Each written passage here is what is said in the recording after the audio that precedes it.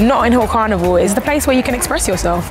You know, no matter who you are, you can have fun and be joyful. And this is a carnival you're want to be at. Remember, it's Notting Hill Carnival. This is where I first performed at Carnival, here at Rampage stage. Not everybody gets to perform at such a legendary stage for their first time performing at Carnival, and my manager was letting me know, do you know how big this is? And I was like, I know, but you're scaring me. Do you know what I mean? They were so welcoming. Everybody was just like, ah. I don't even think anyone even knew who I was at the time, but I just remember when I did sing, are you get it? And that's what I was doing it, and everyone started singing it back. And it was just like, it was phenomenal. It was an amazing moment, you know. Being born in Jamaica, you know, and coming here and performing at Carnival, I felt empowered, you know. I felt like I was really out here representing. Jamaica played a massive part in who I am, you know, as a person as well, not just my music, but as a person.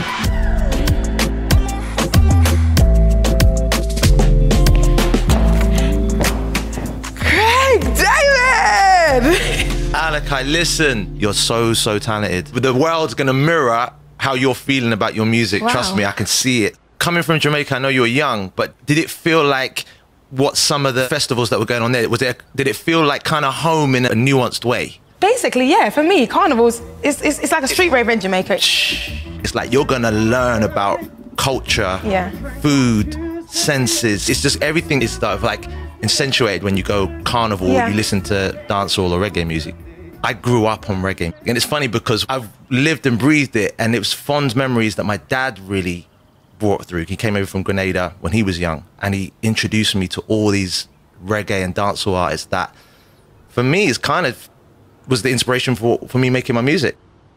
When I think of what it must have been like when he first came over, as a black man from Grenada, coming over to the UK, kind of being the odd man out because of the Windrush period of time, it was transition and change, but the Notting Hill was representative of that, and it felt like we could all share and we could listen to music and we could be a community.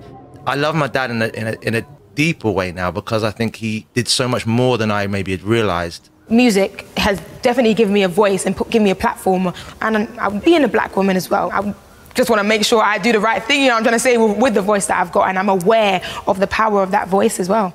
Notting Hill is something that has inspired me. I can feel that it's inspired you. I feel like it brings us all together. It's something that we miss right now. Yep. There's legacy, there's history in Notting Hill, but what it represents right now, I feel, is just like, it's a beautiful multicultural melting pot of music that there's no divide.